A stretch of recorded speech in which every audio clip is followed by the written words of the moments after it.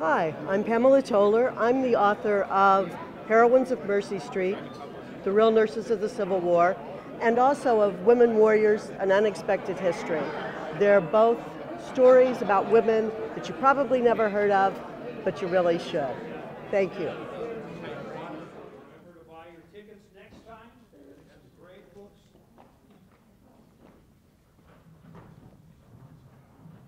And at this point, Frank, you want to introduce the speaker? It should be a very interesting topic tonight.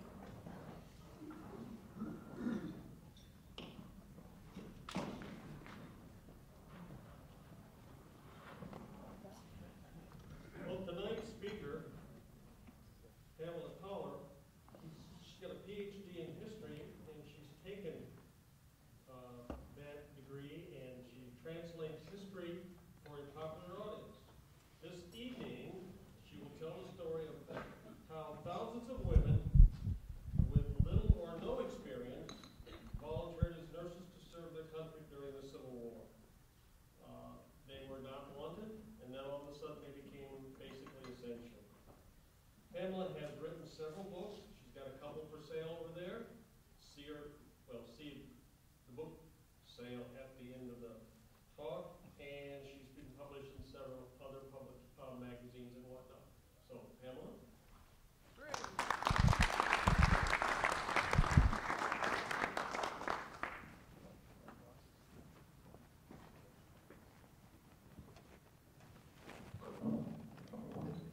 I'm going to apologize at the beginning. My voice is not so good. So if I lose it altogether, we'll just do the best we can. Luckily, you've got a good mic, so we should be fine. The thing I should have had on that biography, given what your next speaker is going to be talking about, is I grew up in Springfield, Missouri, and I got my first taste of the Civil War at Wilson's Creek Battlefield, where I participated in living history programs demonstrating two very different things: quilting and shooting a muzzle-loading rifle. But tonight, what I'm going to be talking about is nurses in the Civil War.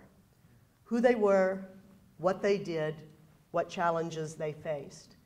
And to some extent, I'm going to be talking about Civil War nurses through the experience of one particular woman, Mary Finney von Olnhausen. But before I start, I do want to offer one caveat. My book focused on women who nursed at Mansion House Hospital, which was a Union hospital in Alexandria, Virginia. So that tonight I'm going to be focusing on women who nursed for the Union Army, and for the most part, women who nursed in the Eastern Theater. The Confederate experience was different in some substantial and really fascinating ways. And if anyone has questions about women who nursed for the Confederacy, I'll do my best to answer those when we get to the Q&A at the end. That said, whether you're talking about North or South, the first thing you need to know about Civil War nurses is that nursing was not yet a skilled profession in the mid-19th century, and it wasn't a job for a respectable woman. For the most part, nursing for pay, particularly nursing in a hospital, was something that just nice girls didn't do.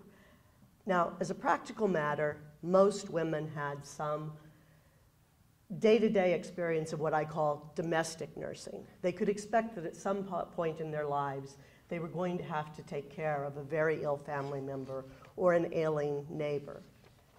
But nursing in that matter was not a matter of providing medical care.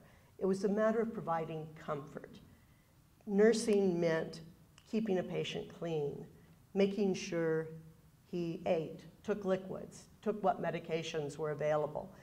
And mostly it meant watching, being there in case something was needed. Now, there were some women who worked as private nurses in wealthy homes. They were basically temporary domestic servants, and they served the same function that family members served in taking care of the sick in a less well-to-do home. They often were older, they frequently were widows, and they were drawn from the same social class as other domestic servants. It was a huge step down the social scale from private nurses to women who nursed in a hospital. And that was in part because of the nature of the hospitals themselves. General hospitals at the time were charity institutions. There weren't very many of them. They existed only in the largest cities. And while we would like to think that a charity hospital would have been well run, in fact, general hospitals in the 19th century were like other charitable institutions in the 19th century. Think orphanages, asylums, workhouses. They were dirty, dangerous, smelly places that many people rightly regarded as death traps. So that even in a large city, family members took care of ailing relatives at home, if it was at all possible. Only the very poor or the very desperate went to a hospital when they were ill. As a result of that, the women who were willing to work as nurses in hospitals tended to be as desperate as the patients they cared for. Hospital nursing was a job for women who didn't have many options left. For example, in Bellevue Hospital in New York, most of the nurses were what were known as 10-day women. These were women who were arrested for public drunkenness or disorderly conduct and were sentenced to 10 days in the workhouse. Once they sobered up, they were given the option of having that sentence paroled in exchange for working as a nurse in the Bellevue wards for 30 days. Now, the fact that anyone takes that deal tells us two things. First, it tells us that the conditions in the workhouse were really bad. But it also tells us that the nurses at Bellevue were not there because they had a vocation. These were not angels of mercy. Okay, there we go. British nursing advocate Florence Nightingale summed up the public perception of hospital nurses when she described them as women who were too old, too weak, too drunken, too dirty, too stolid, or too bad to do anything else. That perception of nursing began to change just a few years before the Civil War. And it changed in large part because of Florence Nightingale herself. Her heroic work in the Crimean War in 1854 caught the public imagination.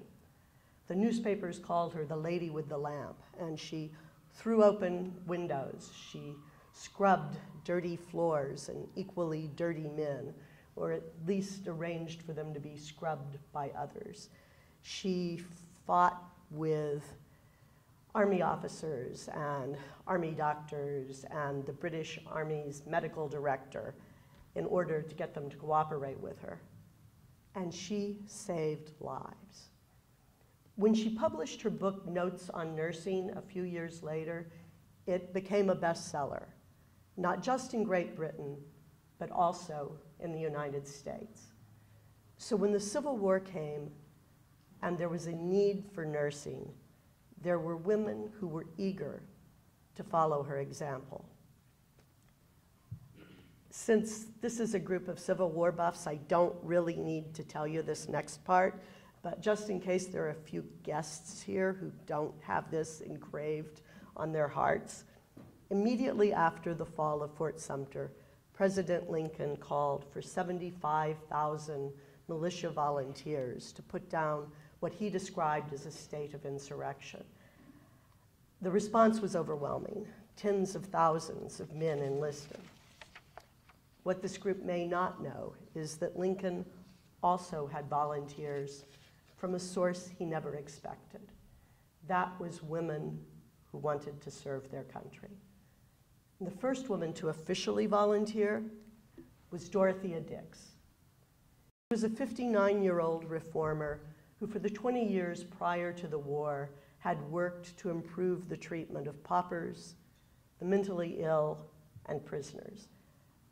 As far as Americans were concerned, if there was one woman in the United States who knew how medical institutions worked, Dorothea Dix was that woman. Dix was visiting friends in Trenton, New Jersey for a long overdue rest when she got the news that Fort Sumter had fallen. She immediately repacked, got on the train, headed to Washington, D.C. She arrived at the Capitol on the evening of April 19th, and she found the city on high alert because the Pratt Street riots had happened in Baltimore earlier that day. So there were pickets guarding public buildings, and there were soldiers billeted at the White House in anticipation of a Confederate attack before morning. A less determined woman might have said, you know, I think I'm just going to check into a hotel and I'll talk to someone in the morning. Dix went straight to the White House. Now, if another woman had appeared at the White House that night, she might have been turned away, even though security measures were a little looser then than they are now. But Dix was preceded by a well-earned reputation as a humanitarian, a crusader, and most importantly, as a woman who got things done. She was used to working with powerful politicians. They were used to working with her. In fact, there were probably men at the White House that night who had worked with her to try to pass a bill about the treatment of the mentally ill. So even with the threat of a Confederate army at the door, she was given a warm welcome and a fair hearing for what was really a revolutionary proposal. She volunteered her services to create a corps of women nurses modeled on the women who nursed with Florence Nightingale. To understand just how radical that proposal was, you need to know how the Army Medical Bureau handled the question of nursing prior to the Civil War. Because remember, nursing, not yet a profession, something respectable women don't do. So when the Army's Medical Bureau needed nurses, they called on convalescent enlisted men who were not yet well enough to go back to their military duties, but were too well to just take up a bed. And left to its own devices, the Army would have done nothing to change that. So Dix's proposal really required a fundamental change in how the Army handled nursing. 4 days after Dix volunteered, Secretary of War Simon Cameron accepted her proposal, much to the horror of the head of the Army's Medical Bureau. In June, she was appointed the Superintendent of Women Nurses for the Union Army, first federal executive position to be held by a woman. You know, there was some initial confusion about how nurses were to be recruited and about the extent of her authority. The Medical Bureau made a few inept attempts to undermine that authority. And in fact, questions about just what she was authorized to do continued throughout the war. But Dix herself had no doubts about what she wanted to do, and she knew exactly what kind of women she wanted for that new medical corps. It's got to be said, her requirements for who would be a nurse were not just based on the realities of working in Army hospitals. There was a certain amount of her personal prejudices involved. She required 2 letters of reference that would testify to an applicant's morality, integrity, seriousness, and capacity to care for the sick. She didn't ask whether an applicant had any training or experience because she assumed that no respectable applicant would have any experience beyond taking care of a family member, and she didn't want nurses who weren't respectable. She only took women between the ages of 30 and 50. Neatness, order, sobriety, and industry were required characteristics. Education was a nice extra. Basically, she wanted women who were matronly, both in appearance and in fact, but they still had to be strong enough to turn a full-grown man in his bed. And it turned out to be surprisingly easy to find them. The largest number of women volunteered in July 1861 after the Battle of Bull Run. But women continued to volunteer as nurses well into 1864.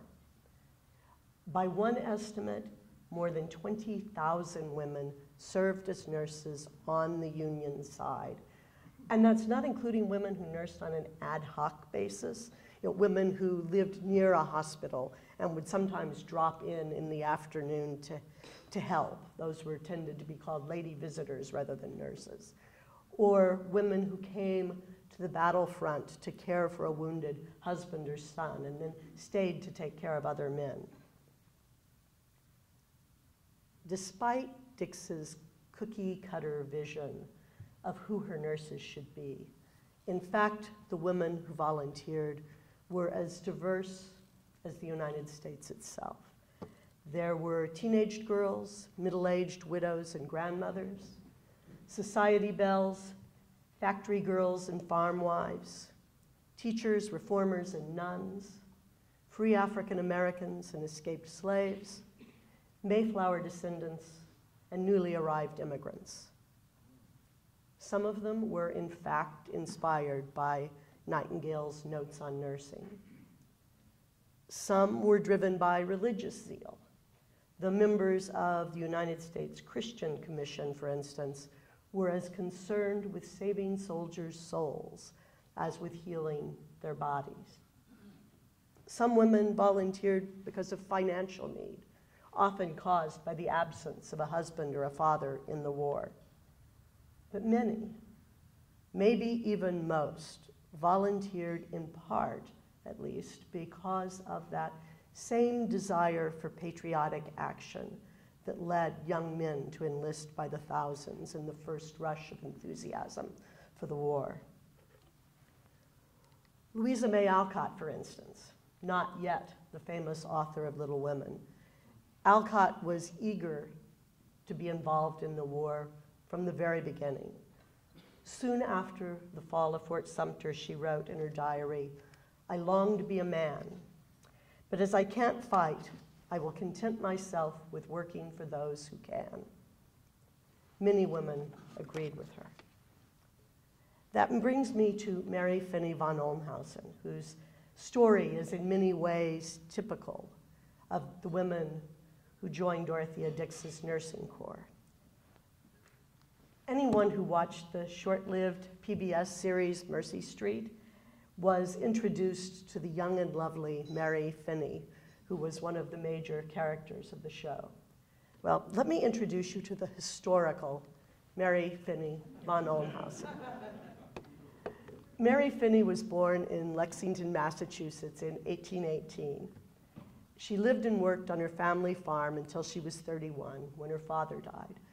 And at that point, she and her unmarried sisters needed to find ways to support themselves. Mary didn't take any of the usual paths available to unmarried women at the time. Instead, she studied textile design at the newly founded Boston School of Design for Women. By all accounts, she was a talented designer. She soon found work in New England's booming textile mills. At that point, she probably had resigned herself to never marrying. Then she met the Baron von Olnhausen. In addition to being a baron, or maybe even in spite of being a baron, Gustav von Olnhausen was a trained chemist, and he was a radical political reformer. He came to the United States after the failed political revolutions that rocked Europe in 1848, and he soon found work as a dye chemist in the same New Hampshire textile mill where Mary was working as a designer. They married in 1858 when Mary was 40. He died 2 years later. After Gustav's death, she moved to Illinois, where she helped her younger brother farm a homestead on the prairie. Think Little House on the Prairie, only really, really dark. It was a hard life. They were very isolated, and as rumors of the possibility of war began to reach the prairie, they became even more isolated because most of their neighbors were poor Southerners who had moved west in search of land, and they disagreed with the Finneys about the political situation in fundamental ways, particularly about slavery. Mary was outspoken, she was opinionated, and she found it really hard not to fight with her neighbors over this subject. So from her perspective, it was almost, a relief when war came and she could do something. She later said that she was inspired to volunteer by what she called that terrible affair at Bull Run. Now, at that point, she'd been widowed for less than a year. And reading her memoir, I think it's possible that she also desperately wanted to leave the prairie and that she needed to find some hard, all-encompassing work to distract her from her grief. But whatever her reasons, like women all over the North, she wrote letters to anyone she knew who might be able to help her get a position with Dorothea Dix's new Army Nursing Corps, though she didn't go as far as the woman who wrote directly to President Lincoln. And then, like women all over the North who had written similar letters, she waited for a response. And she waited, and she waited. And after a year of no response, she decided she wasn't going to wait anymore. So she packed herself back up, she got on the train, she went back to Massachusetts. And once she was in Massachusetts, she made personal contact with Dorothea Dix. Mary was exactly the kind of woman that Dix wanted for her nursing corps. An educated, unmarried, middle-aged, middle-class woman, not glamorous, not conventionally pretty, with a taste for reform and a history of hard work. August 1862, roughly a year after she wrote that first letter, Mary got her first nursing assignment at Mansion House Hospital in Arlington, Virginia. She would continue to nurse at various hospitals throughout the war. You know, Mary's path was typical of a lot of women who joined Dix's Corps of Nurses, but that wasn't the only path that led to nursing. The Dix nurses were just the largest piece in a patchwork quilt of nurses drawn from different sources with different relationships to the Army. They really only made up about 15% of the whole. The women who looked the most like the Dix nurses were the women who nursed for the Sanitary Commission, United States Sanitary Commission. They were similar because they worked with an organization, and that organization had a formal relationship with the Army. The Sanitary Commission used nurses in two ways. Early on, during the Peninsular Campaign, nurses worked on hospital transport ships that the Sanitary Commission ran as a vendor for the Union Army. And then later, they needed nurses to staff specially built Sanitary Commission hospitals. The Sanitary Commission nurses were different from the Dix nurses in one important way. Most of them came from a very different social group. A solid core of them were New York socialites, and people really wondered whether they were going to be able to do this work, but they abandoned their hoops, they took the feathers off their hats and the lace off their cuffs, they rolled up their sleeves, often on a shirt that they had stolen from a doctor, and they got to work and did some amazing things. One step further away from a formal relationship to the Army, though, were women who ended up being assigned to regiments where their husbands were enlisted. This was really an informal process. It wasn't sanctioned by the Army Medical Corps or the Secretary of War. It happened at the level of the local militia. One of my favorite examples of this group are a woman named Estelle Johnson and her sister. Johnson writes that when her husband and her brother-in-law went to the recruiting office, she and her sister went later and told the recruiting officer that if their husbands were going, they wanted to go too. And she's very clear that they really didn't expect this to work.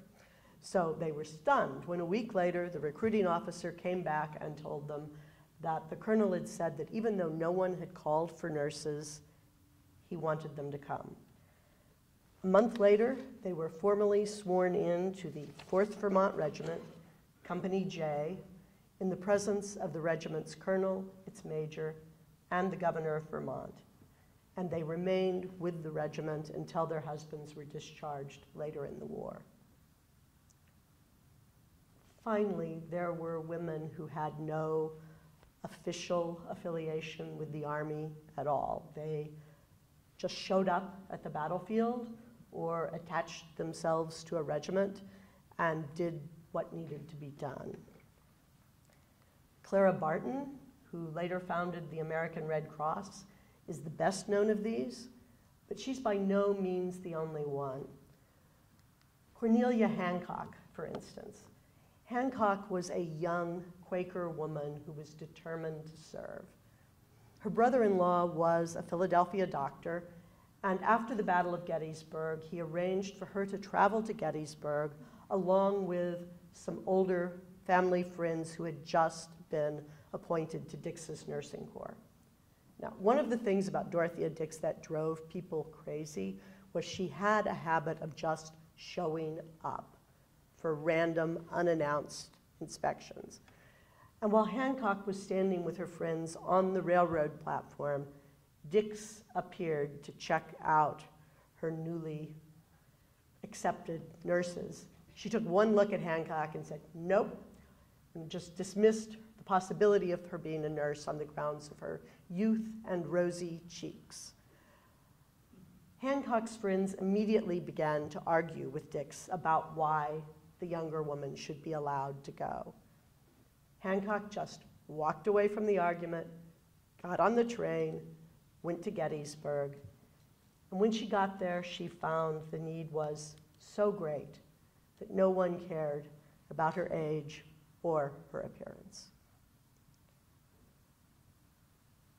No matter what path women took to nursing, whether they were official Army nurses or totally unofficial volunteers, whether they worked in a hospital or on the battlefield, they all faced similar challenges.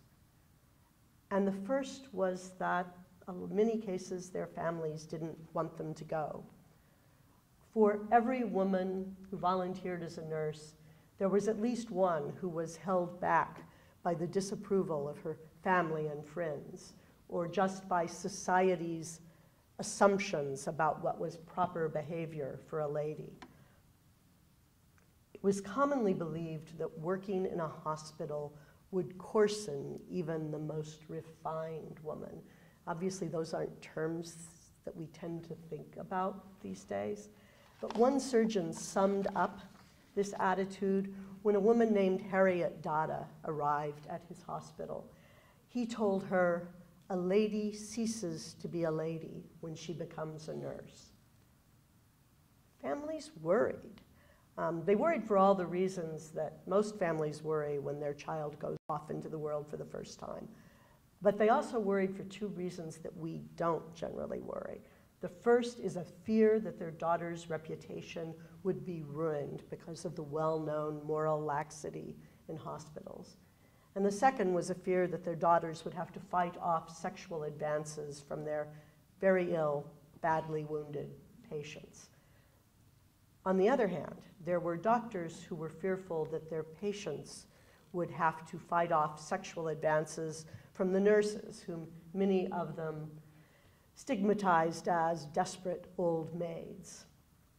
In fact, one doctor wrote to Surgeon General William Hammond beseeching him, beseech is his verb, not mine, beseeching him to issue an order that would prohibit nurses from throwing themselves into the arms of sick and wounded soldiers and lasciviously exciting their animal passions.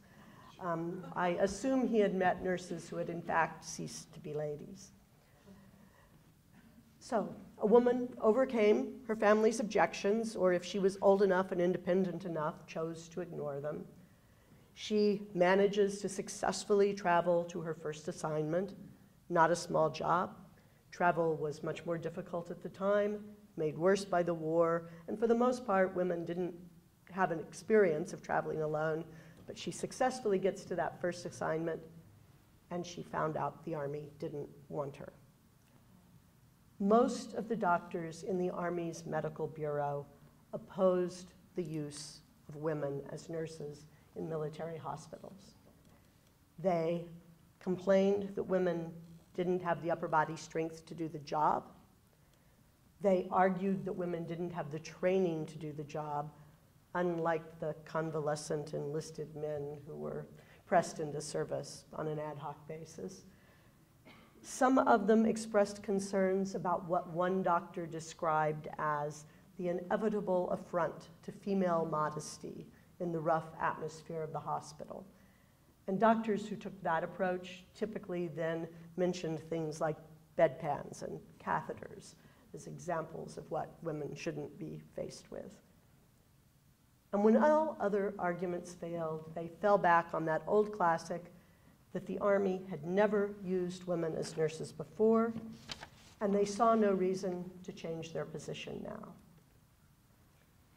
As a result of this common attitude, meeting a hostile doctor was almost a rite of passage for nurses when they got to a new hospital.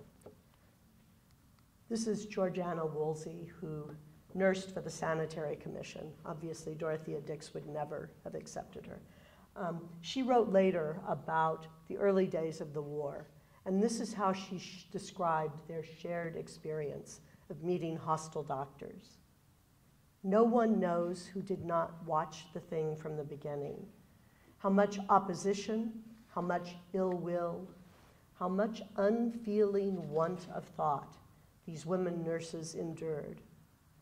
Hardly a surgeon whom I can think of received or treated them with even common courtesy.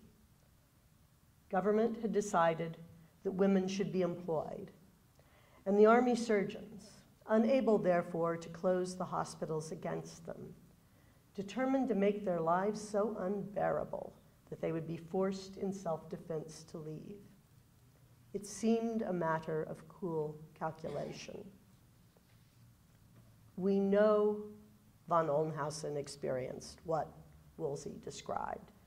The chief surgeon at Mansion House Hospital made an open attempt to force her out. He did not want a Dix nurse in his hospital. And if doctors were opposed to women nurses in general, they were even more opposed to Dix nurses, because Dragon Dix, as her many detractors called her, was known to meddle. She didn't just pop up to inspect her nurses. She inspected hospitals, whether she had the authority or not. She looked for dirt, she looked for incompetence, she looked for corruption, and whether she found it or not, she picked fights with surgeons. She did not play well with others, up and down the line. So Dr. Summers was determined to force von Olnhausen out. And he chose a very simple tactic, one that was used by other doctors as well. He just refused to give her a bed. That dissuaded some women. Von Olnhausen was pretty tough. For the first few weeks, she slept in the surgical ward on the floor next to her patients.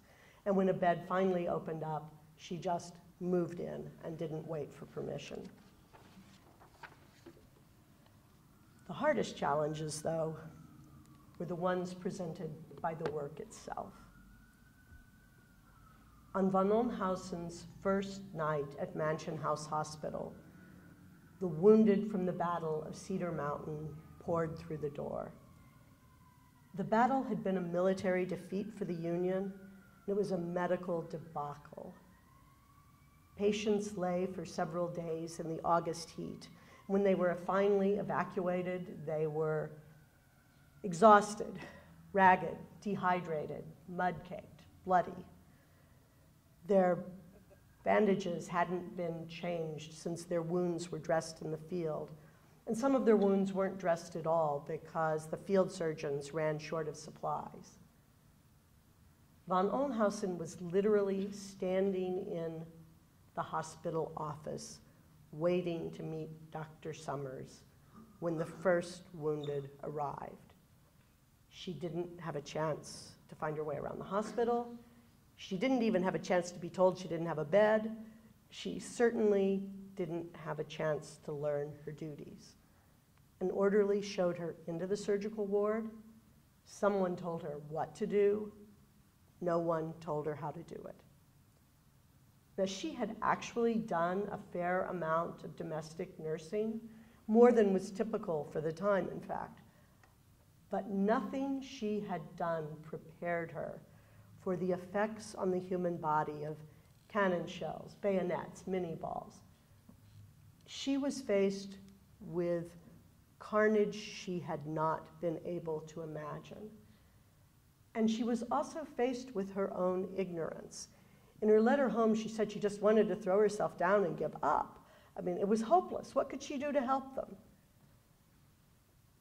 She pulled herself together, something she did a lot over the course of the war, and decided the only thing she could do for them now was learn. She followed doctors and watched. She did her best to make men comfortable. And a few days later, when things were quieter, she convinced someone to teach her how to bandage a wound. She got better at it. By the end of the war, the doctors who worked with her considered her indispensable. And in fact, several of them wrote a testimonial to that effect. Von Oelnhausen's experience wasn't unusual. Many volunteers began nursing without even the most basic introduction to the work they were there to do.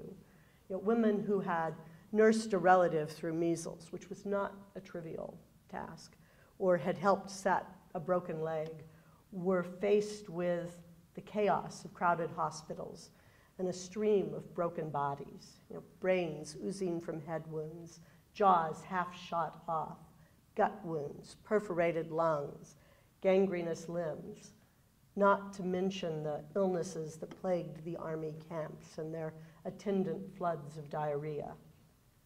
When the wounded arrived, whether it was 40 or 400 or 1,000, no one had the time or the energy to show an inexperienced nurse what to do. It was on-the-job training of the most chaotic variety. And quite frankly, not all of them made it. Hundreds of women didn't last a month. It just wasn't for everyone. Some found they didn't have the temperament or a strong enough stomach to do the work. Some of them became ill, catching illnesses from the men they nursed. But the women who lasted learned quickly. The most obvious skill they needed to learn, the one they took the most pride in mastering, was how to dress and bandage a wound. Changing a soiled bandage and putting on a clean one isn't as easy as it might sound. And we get a really good description of what this was like from a woman named Elmira Powers, who was a 30-something school teacher who worked as a nurse at Jefferson General Hospital in Jeffersonville, Indiana. One of her first jobs after she arrived was to hold on to a soldier's arm while a more senior nurse changed the dressing. Now, the wound had previously been packed with bromine-soaked oakum. And oakum is a tar, it's a material that's made by picking apart, tarred rope. A lot of doctors of the period preferred it to cotton lint for dressing a wound. It was more absorbent, and they also believed that the tar in the rope helped limit decay of flesh in a wound. So the wound has previously been packed with oakum. Now it's time to take it off. So Powers supported the soldier's arm by the elbow, and it was swollen and red and hot to the touch and had streaks of red running up and down that would tell a modern observer that that wound was probably infected. The senior nurse had pinchers, and she had to take the pinchers and pick off all the fibers of pus-soaked oakum off the wound. And once she'd gotten all of that clear, she had to go around the edges and pick off any dead flesh. And according to Powers, she was doing all right until the soldier began to cry for mercy and his arm began to tremble in her hand. And at that point, she was afraid that they might have a second patient to take care of if she stayed in the hospital tent. So she dropped the soldier's arm and she ran for the tent opening. And after she'd been outside in the fresh air for a couple minutes and was sure she wasn't going to pass out, she went back in. This is how she ended her letter. It will be necessary to imbibe a little more of the heroic before I can be of much use in an operation. All laughed at me, even the patient. But it isn't expected that a Yankee schoolma'am can be transformed into a dissecting surgeon in a minute. Guess it'll take about a fortnight. Not all nursing skills were that tangible. One of the things the nurses learned was how to stand up for themselves and for their patients. You know, as a group, nurses were committed to caring for soldiers as individuals, and they often complained that the doctors just saw them as cases rather than as people. Now, in all fairness, the doctors had a very different experience of dealing with the patients. They had to see a lot of men in a very short period of time. Nurses, though, had a very different experience. Their work occurred on a more intimate schedule. In fact, one nurse said that her real work began when her official day was over. They spent time in the wards. They soothed men to sleep. They read to them. They listened to their stories. They helped them write letters home to their parents, their pastors, their siblings, their wives, their old friends, their sweethearts. In fact, at one point, von Olnhausen was writing so many letters for patients that in her own letter home, she said that if she'd known that was going to be part of the job, she would never have volunteered. As a result of all of this, nurses came to know their patients as people. And they came to see themselves as advocates for their patients in a system where advocates were sorely needed. And as advocates, nurses fought with doctors and hospital stewards over details of diet, over who would control the all-important boxes of luxuries that came from the ladies' aid societies, sometimes over the very nature of patient care. Some of them exposed cases of corruption, greed, and neglect. Sometimes they fought to keep patients alive long after doctors had given up on them.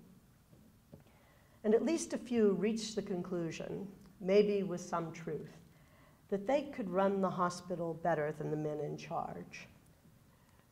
This is Catherine Prescott Wormley. She served first on the Sanitary Commission transport ships and later was the matron for a hospital for convalescent soldiers.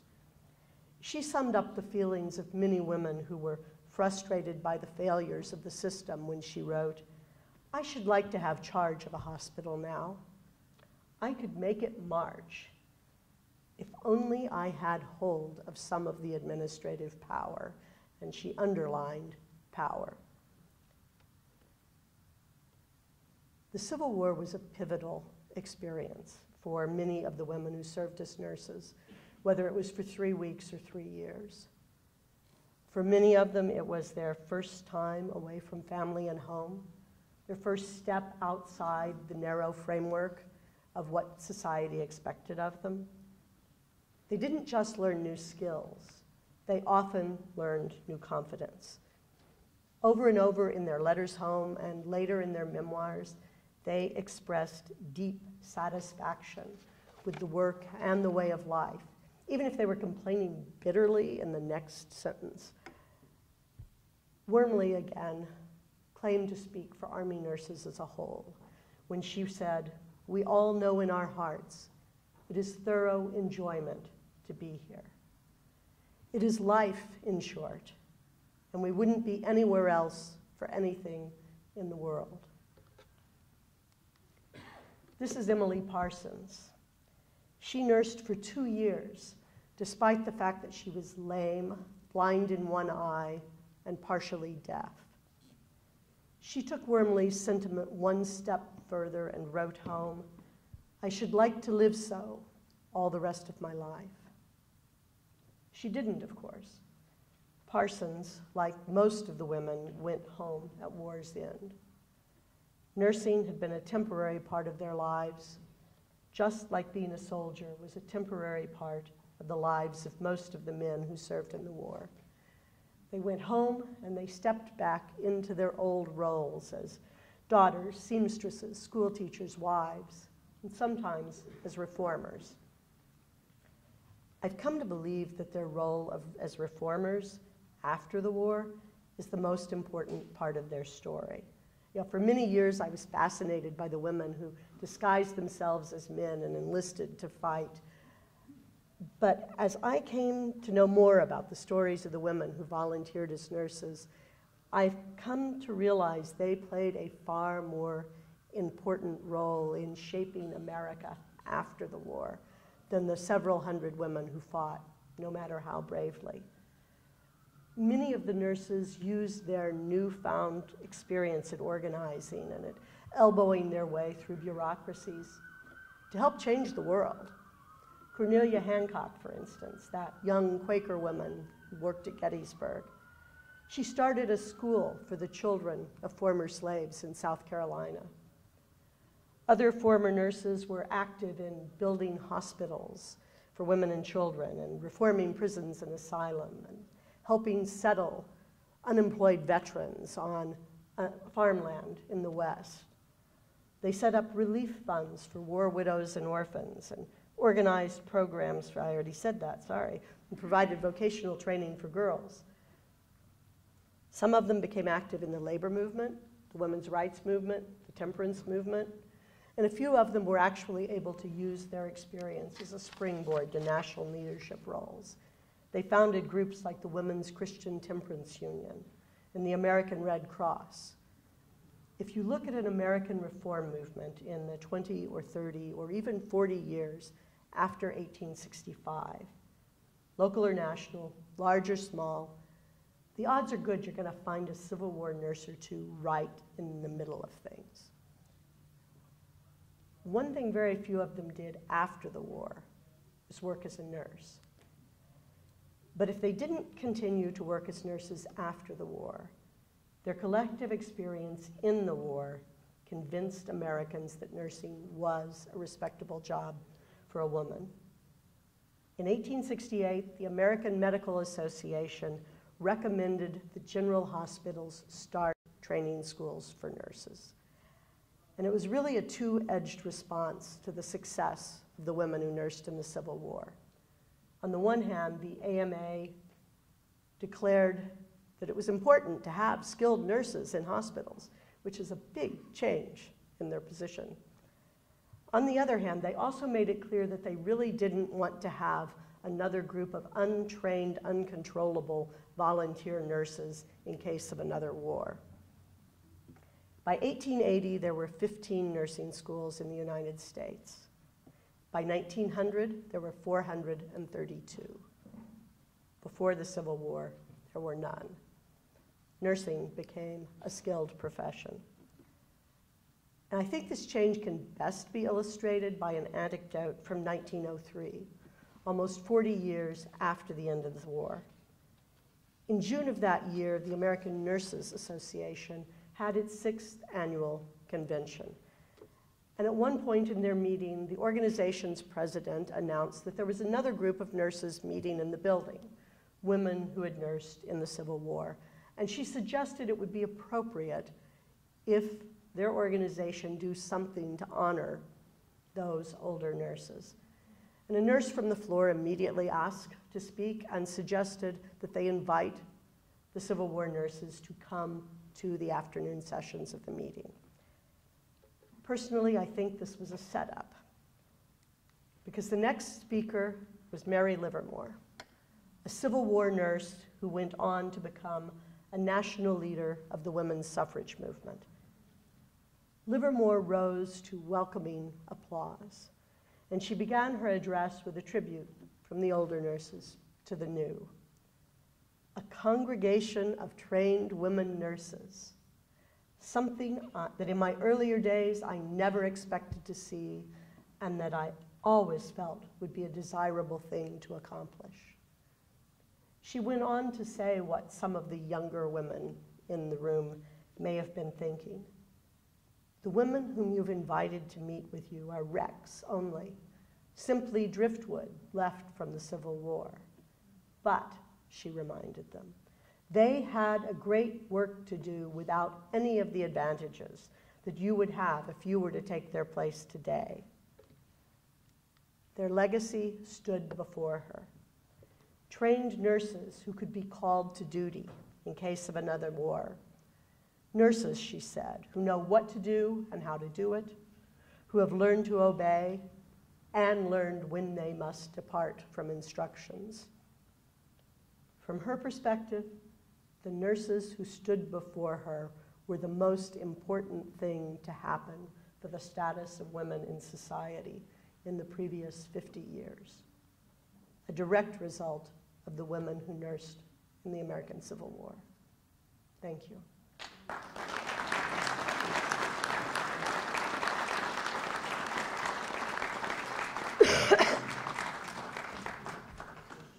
And I'm happy to take questions as long as you've got questions or my voice holds out.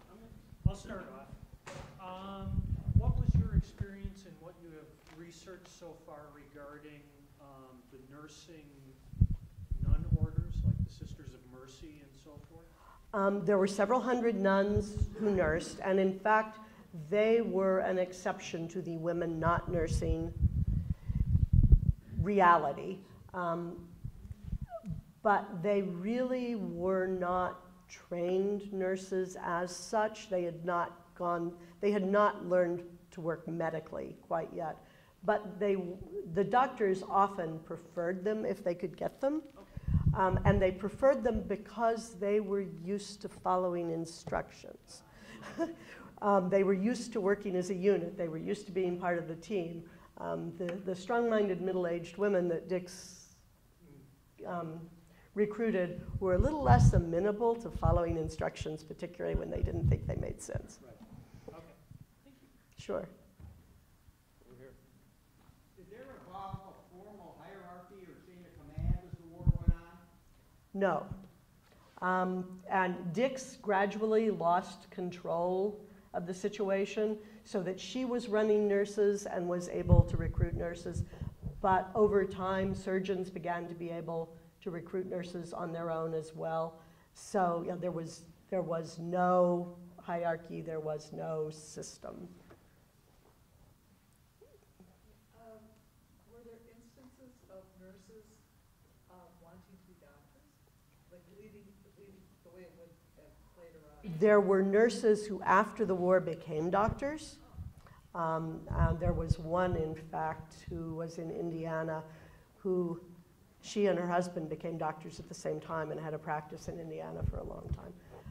Certainly there were women nurses. It was actually easier to get an education as a woman, as a doctor, than it was as a nurse.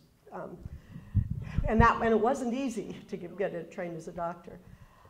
The only exception to that would be Dr. Mary Walker, who was already a doctor and who managed to bludgeon her way into being an Army surgeon. And there will actually be a biography of her coming out in March or April of this year. So if she's something you're interested in, keep your eyes out.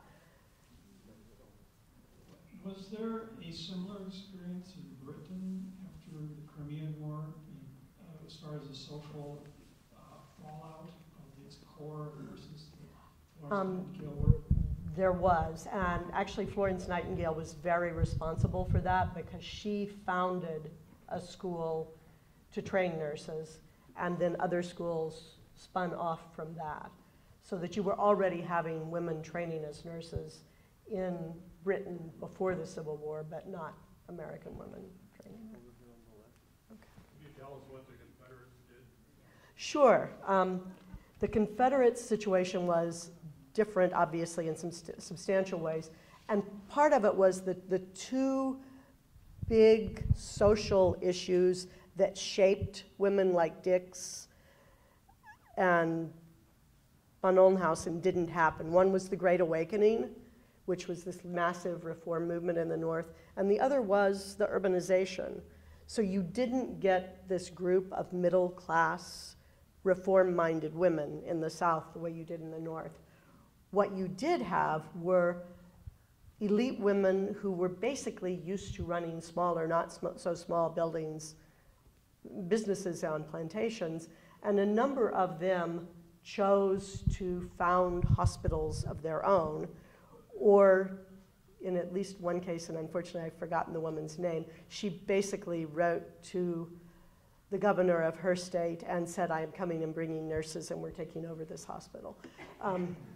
So you had that level. Those women tended to be what we would think of as nursing supervisors these days.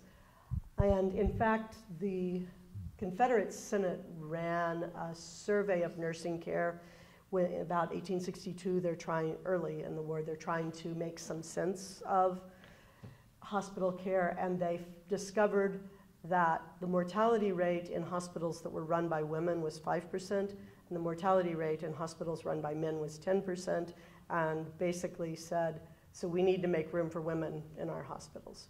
Again, that's at the supervisor level. In the floor, on the ground level, the women who are actually cleaning patients and changing bedpans, it's slaves. What was the use of blacks both in the North and in the South, and not necessarily limited to nursing? Okay.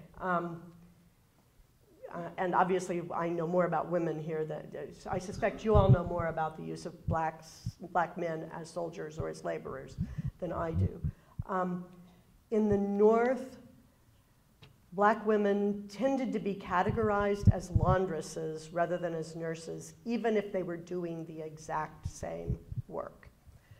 And in fact, as the war progressed and moved further south, the number of black women who became nurses, the percentage became much higher because they were coming to the Union camps for safety.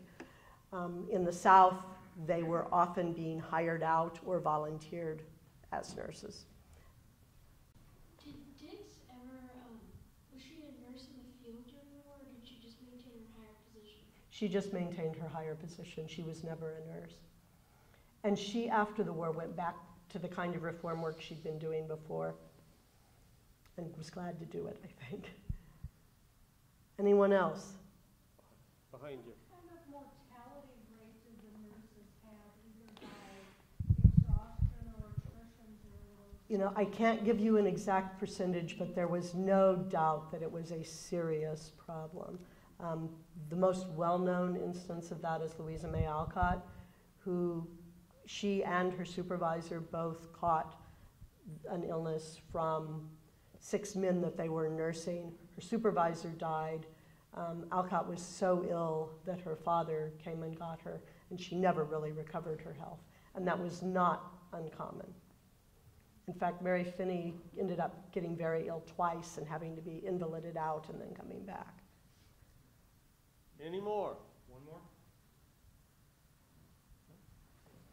Well, no further questions. Pamela, we thank you a lot. Present you with the Certificate of Honor by the Order of the General Staff of the Civil War Roundtable of Milwaukee. This award is presented to Pamela Toller for furthering our understanding of the causes and consequences of the American Civil War, the watershed event in our nation's history. Oh, thank you so And I much. don't shake Yes, and don't shake my hand. And thank you all so much for having me here. All right. Okay. Don't go away, there's more. For those of you who have heard me, and even for those of you who haven't, the Civil War Roundtable of Milwaukee, through the good graces of a couple of sons of veterans of the Iron Brigade, is the custodian organization of the Iron Brigade Association, formed by the veterans in the 1880s.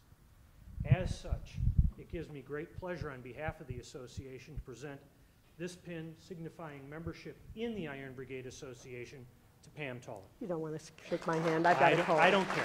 Okay, That's all thank right. you, we'll do Thank you. that. Lovely, well, thank you all.